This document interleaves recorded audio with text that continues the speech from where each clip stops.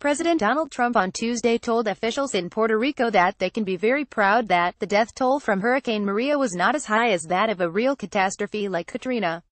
Trump traveled to Puerto Rico on Tuesday to address damage the United States territory suffered as a result of Hurricane Maria amid criticism that his administration has not done enough to help residents of Puerto Rico, who are U.S. citizens.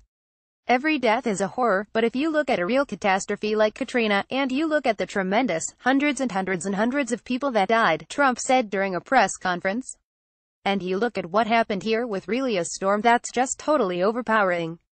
Nobody's ever seen anything like this. The president then confirmed that officials had certified 16 deaths as a result of Hurricane Maria, which hit Puerto Rico as a Category 4 storm.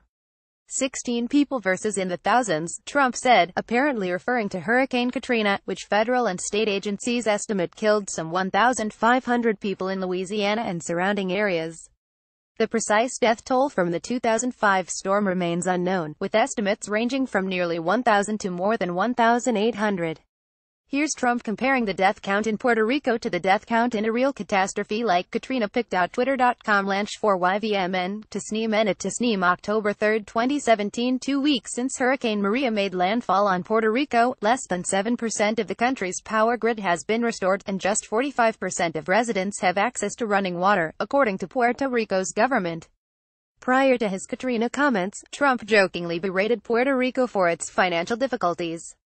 "I hate to tell you Puerto Rico, but you've thrown our budget a little out of whack because we've spent a lot of money on Puerto Rico, and that's fine," Trump said. "We've saved a lot of lives."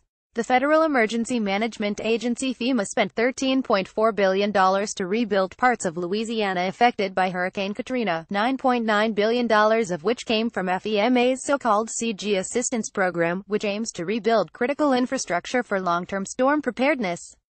FEMA has not yet authorized its full disaster relief response for Puerto Rico, as it did for Texas after devastating flooding in Houston and surrounding areas, reports Vox. Oxfam, a nonprofit that aims to alleviate poverty, criticized the Trump administration for its slow and inadequate response to the disaster in Puerto Rico.